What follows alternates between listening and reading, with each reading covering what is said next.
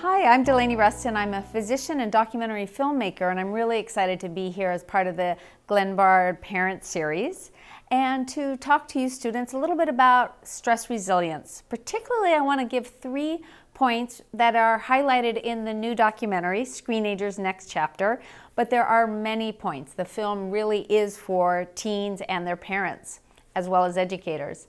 So to you teens, I just want to say a few things related to emotional well-being. And the first is something that amazes me as a physician. The reality that hard emotions such as anxiety, depression, somehow always seem to whisper in somebody's ear, don't tell anyone else. You're alone and this is your problem and don't share it. That is the worst, unfortunate reality of these hard emotions. Don't listen to those words. And fascinating research that's shown in Next Chapter actually looks at when people suppress emotions, not only do they not get the help that they need, but also, let's say it's mild emotions and they're not sharing it with others, but they're upset about it, it actually causes their cognitive abilities to decrease. And so day after day, if you're not talking with friends to try to resolve conflicts, you're actually going to not do as well in school and with other goals that you want. The next point I want to talk about is anxiety.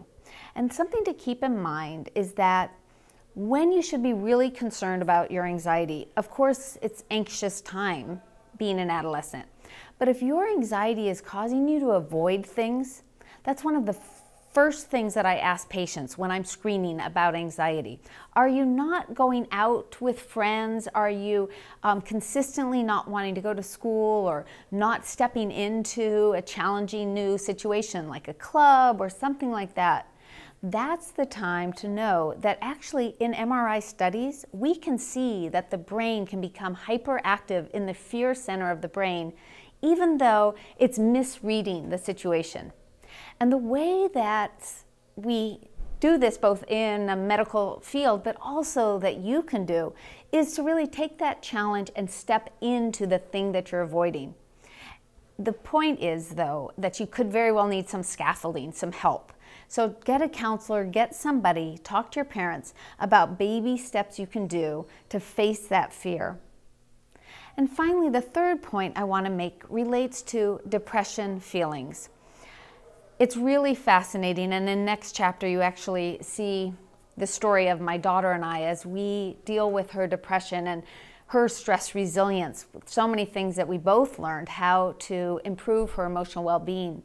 One of them is called behavioral activation, and it has to do with the fact that with depression, thoughts of unworthiness and low motivation, comes also this complete desire to not do things. And we can see on the MRI, again, of the brain that the reward center actually has less response to a certain situation than those who are not undergoing depression thoughts. It's actually physiologically in the brain.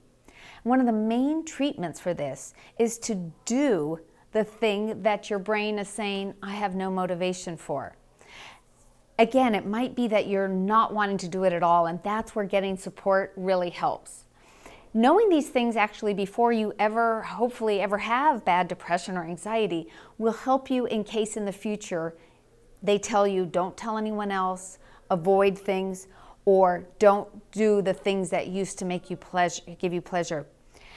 Finding that support team is crucial, and in Next Chapter, lots of other solutions.